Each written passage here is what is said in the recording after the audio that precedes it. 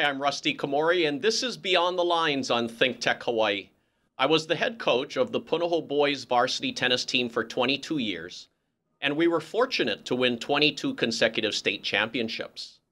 This show is based on my books Beyond the Lines and Beyond the Game, which many people find inspiring and motivating, and helps keep you in the right mindset in dealing with life's challenges. My special guest today is a super successful and highly respected restaurant entrepreneur whose concepts include Doraku, Bluetree, Aoki Teppanyaki, Qing Mu, and 1938 Indochine. He is Kevin Aoki, and today we are going beyond restaurants. Hey, Kevin, great to see you, Kevin. Oh, it's good to be on your show. Thanks for arranging all this. Thank you. Now, Kevin, how did you, I want to ask you in the beginning, your background, where you grew up at. I knew you grew up in New York. How was that experience for you? Yeah, well, my dad migrated to the United States with the Japanese Olympic wrestling team in the early 60s. And he defected and he opened a small restaurant called Benihana's. And I was born a couple years after he opened, and lived in New York for about 10 years. And then after my parents got divorced, and I moved around with my mom to Miami, then to California. So Kevin, that little restaurant, Benihana, that became world famous. And I want to know, can you tell me about the Benihana story, how it all started, like with your grandfather? Sure. My grandfather was a tap dancer pre-war. And after the war in Japan, people were hiding in caves. They're homeless. And my grandfather wanted to create a place where his friends could all join in together and meet up. So he opened a little cafe called Benihana's. And around this little cafe, there was little red flowers that grew along the side. And those red flowers were called Benihana's. And the way that he made that place successful, his mission was making friends through serving coffee. So he would ride his bicycle at 4 a.m. All the way to the inner cities of Tokyo and get sugar rations, bring it back to his shop, Benihana, and he would open up this little bag, and until the sugar was gone, it was free sugar with coffee. So people would come to Benihana's because they would be able to put sweetness in their coffee and make friends there. Well, and then your dad, after that, then your dad took it to the next level, huh? Yeah, my dad came to the U.S., wrestled. He was very ambitious young person. He was offered to wrestle, become a wrestling coach, but then he remembered. He knows that his father had about 15 restaurants in Japan. Called his father up. His father came down with, a group of chefs, and they both created Benihana's together. At that time, back in the 60s, there was a lot of anti-Asian sentiment because it was after the war, and no one ate Japanese food. To Americans, it was slimy raw fish that they wouldn't even touch. So my father and his father thought of an idea: let's take American favorites like steak, chicken, and shrimp, cook it on a grill, and put a little soy sauce on there, put a little Japanese flair, and it became successful. It was a small restaurant, 4 tables, and my grandfather, being a tap dancer, loved the Broadway shows and wanted to put a little flair and throw the shrimp up in the air. And my father, they had the best teamwork because my grandfather was an expert at back of the house training, and expert at food. And my father was really good with the media, loved marketing. He was on the Olympic wrestling team, so he was close to athletes like Muhammad Ali. So when he opened the restaurant up, he would invite Muhammad, he would invite Sammy Davis Jr., he would invite all the celebrities, and they all came and made Benihana successful. So it started out with one restaurant, then he opened up another one 2 blocks away from there, and then went to Chicago, then went to California, then came to Hawaii in 1971. And then now today, there's over 120 Benihana restaurants around the world. Wow, that's fascinating, Kevin. And I want to know, what are some specific things that you learned from your dad, Rocky? I think, as far as business, surround yourself with the right people, because you may think you're smart, but putting the best brains together, creating a nice rainbow of color of a team, can grow the company. So I think working at Benihana, the reason why I think Benihana became so successful is he assembled the right team. He assembled, and on top of the team that he assembled, he put this process together so people can follow the process. Imagine having 120 restaurants, and each restaurant has 20 chefs working there. So each of those chefs have to follow this process. So he created this amazing process that people can follow and developed a really good product. So looking at the success of my father, those are the type of things that I've put into my own company. Oh, that's really good insights, Kevin. And what is the biggest thing you learned from your mom? My mom, compassion, love. She's the most caring and giving person. A very, very giving person. So I think, my dad was just more of this hardcore business person, didn't really care about anything but his business. And my mom, on the other hand, gave me the sensitivity, the love. She pretty much was there during, through my whole, opening my own business from after my dad passed away. I opened in Waikiki, and she was there helping me with finances. She flew down and helped me open the restaurant. But she was there, hands-on with me. And even today, she's just caring, and she's always worried about how my business is doing. And she doesn't really care about the numbers. She really cares about my mental outlook on things. So she pretty much is my motivator on growing and keeping my my drive moving forward. And Kevin, you're very close with your brother Steve, who's a world famous DJ. And what is it about Steve that you admire the most? Steve, he's kind of like he brings the whole family together. He loves camaraderie. He loves bringing he lives in Vegas. My older sister living there, who's a famous, who's doing really well, counseling young adults. But Steve he's the glue putting us all together. That I admire a lot. Outside of what he's done with his career, I admire that he's put all of us together, and he really focuses on the family. On his career level, that's just amazing what he's done. Because I remember him DJing for $50 a night at these garages. He was just so passionate about music.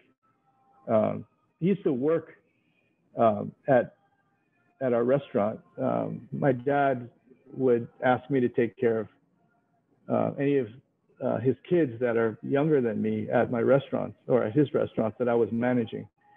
And Stephen came to Dallas, I think 3 summers in a row, to learn about the restaurant business when I was a general manager there. And my dad was tough on me, so he made me clean the dishes. He made me work in the kitchen, sweep. I had to do everything from ground zero. And it took me about 2 years to become an assistant manager. But so when Steve came to work for me, I gave him the same hard love. Put him in the kitchen. He was peeling onions for 1 month straight. I'd walk in the kitchen, see tears coming down his eyes because the onions do that to you. And then he wanted to work in the bar. I didn't let him in the bar because I wanted to show him, it's not easy working in the kitchen. So he would be cleaning the dishes. I think I pushed him a little too hard. So he went off on a different career than the restaurant business, which probably turned out pretty good for him. Well, that's really, that's funny. But, those things, it helps because you have to know every part of the business. And Kevin, in my books, Beyond the Lines and Beyond the Game, that I talk about welcoming adversity, looking forward to challenges, having the right mindset in, really welcoming adversity. I want to ask you, what are you doing right now to navigate your way through this coronavirus pandemic? I think, adapting to change is really important. And since this pandemic is worldwide and it's either you adapt or you fail. So I think we've taken the approach that we're going to try to succeed. And all my restaurants, if the opportunity is there, we open up. We have turned the whole restaurant into takeout and delivery. I changed out the point of sale system, so it's a cloud-based system, so it's easy to order online.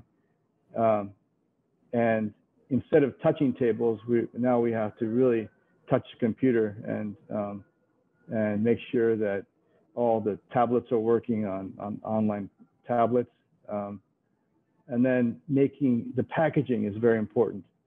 So we have developed new packaging, new bags. When I think about a restaurant, I think about the journey of a customer calling up, walking through the restaurant, sitting down, getting their food. So now the journey is different. So the journey of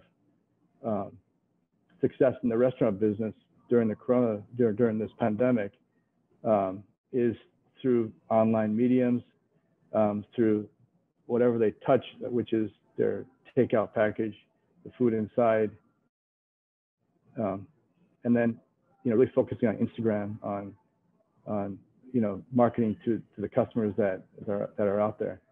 So right now we're open.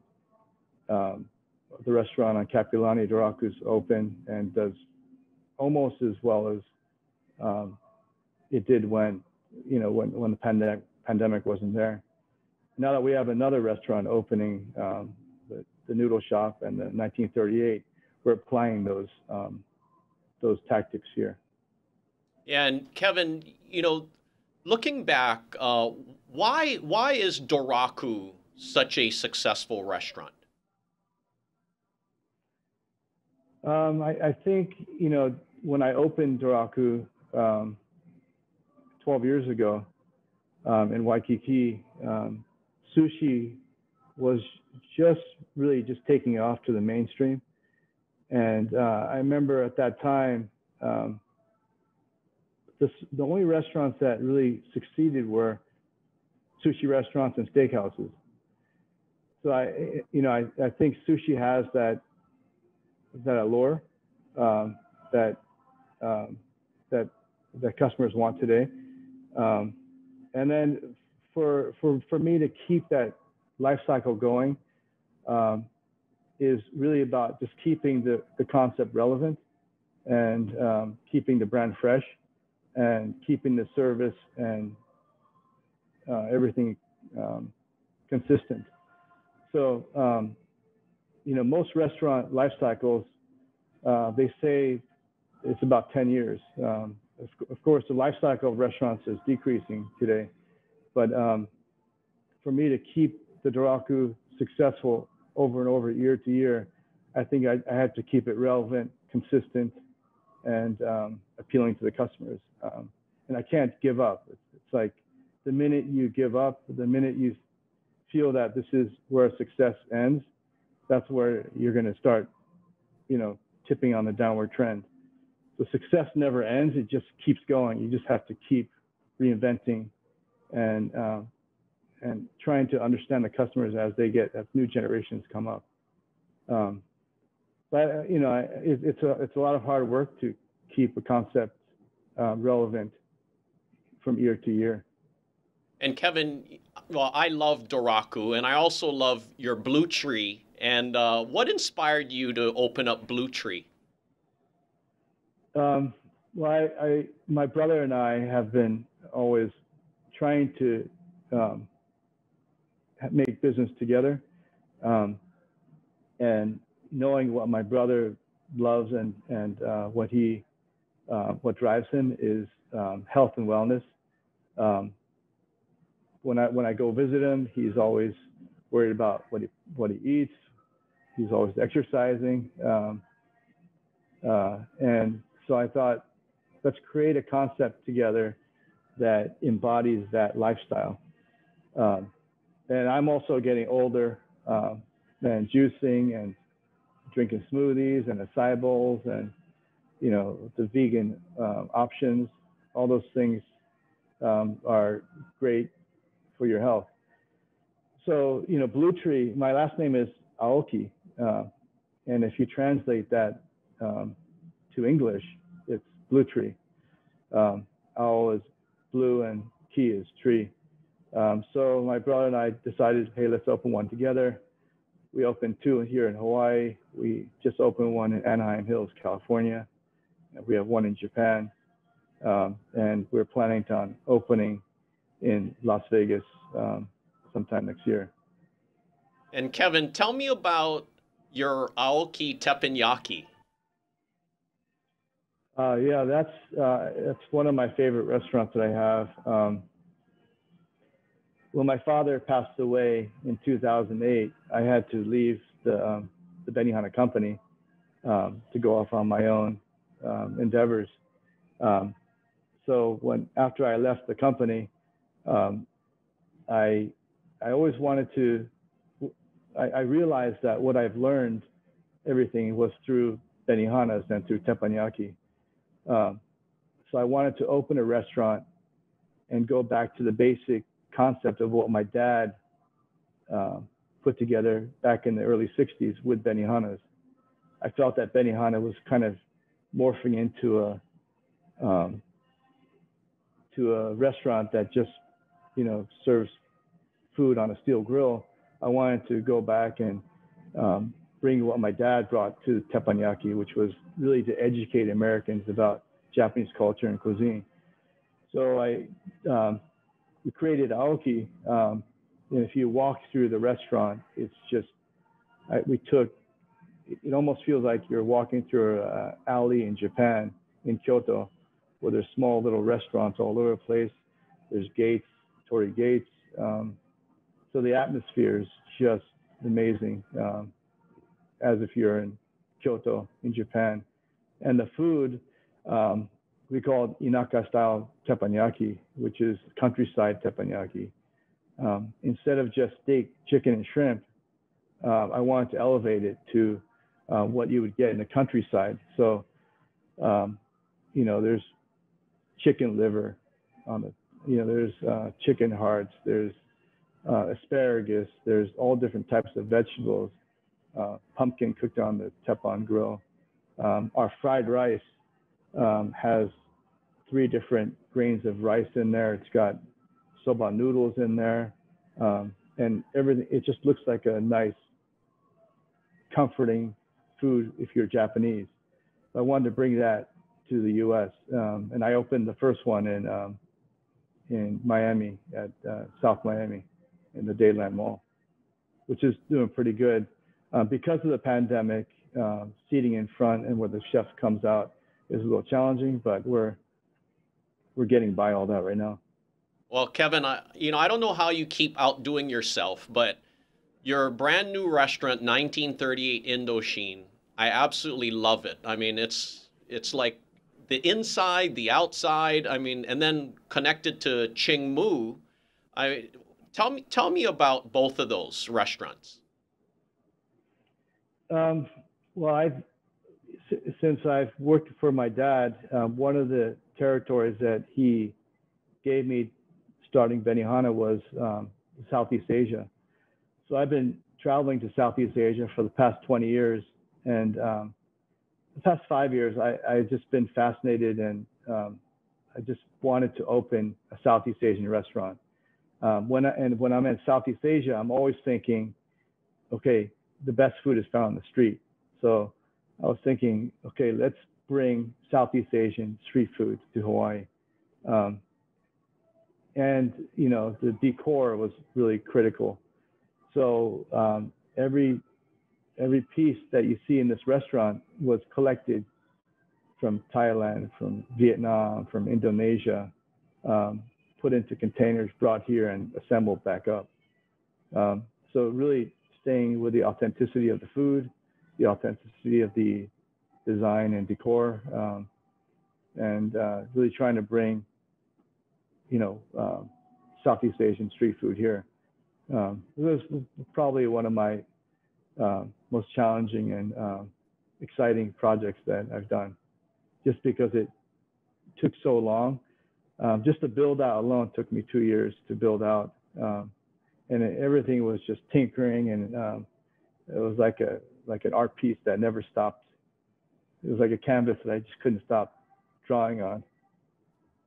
Well, Kevin, the details that you have in, like you said, the decor in your restaurant, I mean, it's absolutely amazing how you're able to do it.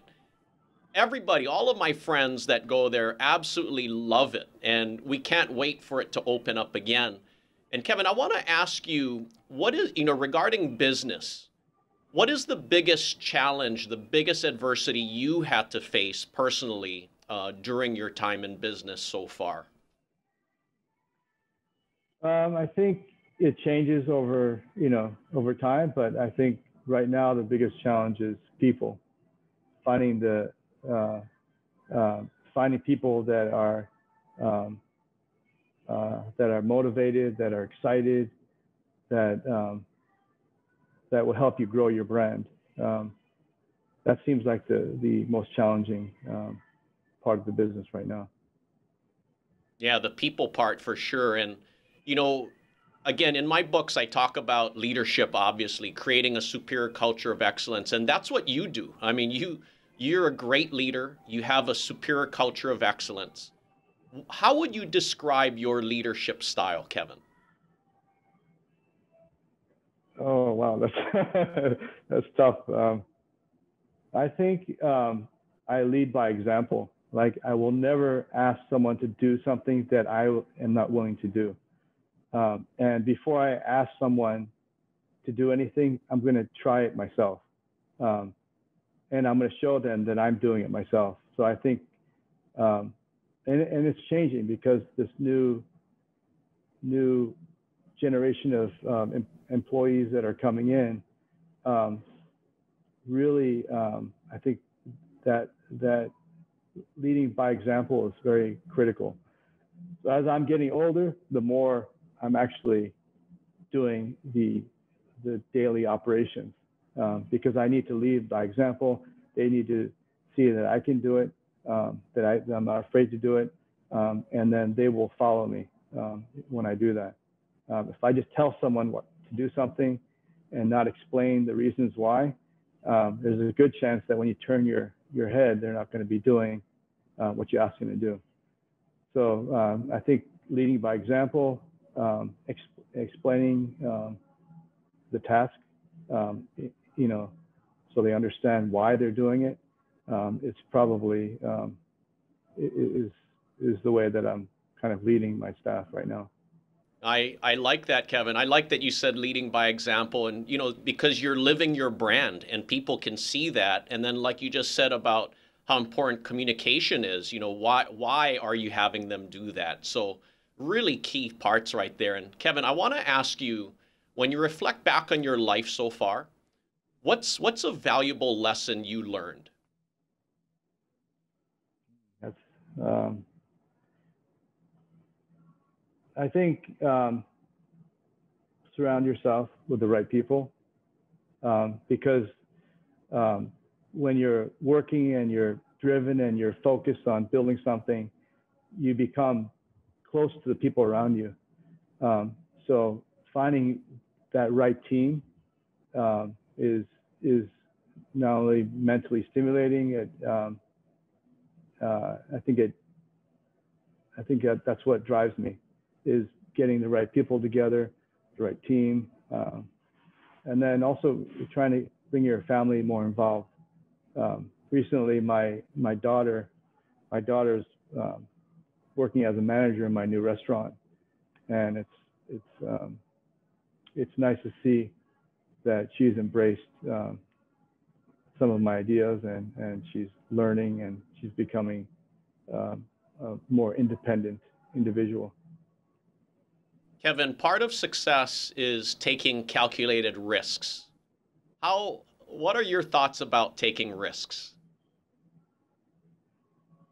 For me, it's more gut instinct. You know, I mean, like opening a restaurant on the wrong side of the street, you could fail. So you could be in the right area, but the wrong side of the street. So it's you know, learning, you know, putting all the things that you learned, all the mistakes that you've had, and creating, you know, that creates your instincts. And at the end of the day, you just got to trust your instincts. It's usually the first thing that my mind tells me to do. And, you know, usually I just go with it. Kevin, you know, I know you told me that your dad had passed away before any of your restaurant concepts had opened. I promise you, he would be so proud of you to see what you have done, how you've taken things to these highest levels. And I just want to thank you for taking time in your schedule to be on the show today, Kevin. No, it's a great pleasure. It's a great pleasure. Thank you very much for the time. And then I'll see you soon, okay, Kevin? Okay, look forward to seeing you soon. And thank you for watching Beyond the Lines on ThinkTech Hawaii. For more information, please visit rustykomori.com, and my books are available on Amazon and Barnes & Noble. I hope that Kevin and I will inspire you to strive for your own superior culture of excellence and to find your greatness and help others find theirs. Aloha.